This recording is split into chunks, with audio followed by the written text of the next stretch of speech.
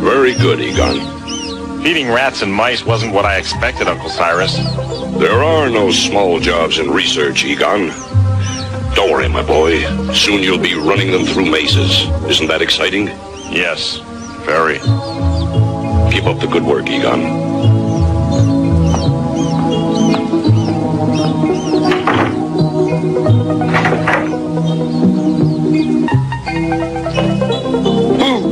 We've come to haunt you, Egon. Oh, Egon, I'm so glad to see you. What are you doing here? We were in the neighborhood. Thought we'd stop by. But New York is over 1,500 miles from here. It's a big neighborhood, okay? Egon, we need you. I second that, Egon.